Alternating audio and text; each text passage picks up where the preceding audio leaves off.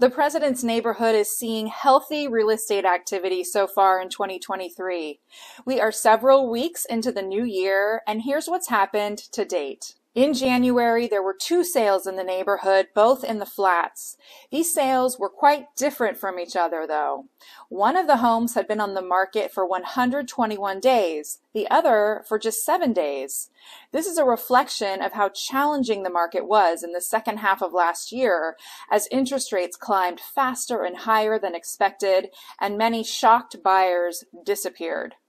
As of today, there is 1 active listing in the President's neighborhood and 1 contingent listing that's under contract with a buyer.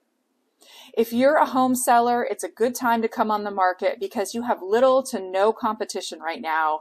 And we've seen a large increase in buyer activity throughout Novato since the start of the year. This week, half of all houses on the market in Novato are in escrow. That's up from around 30% of all houses in September, October, November, and December.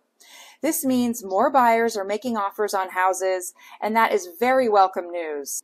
Please check out our other Presidents and Novato updates on our YouTube channel at Best Homes Marin, and be sure to subscribe so you don't miss any updates.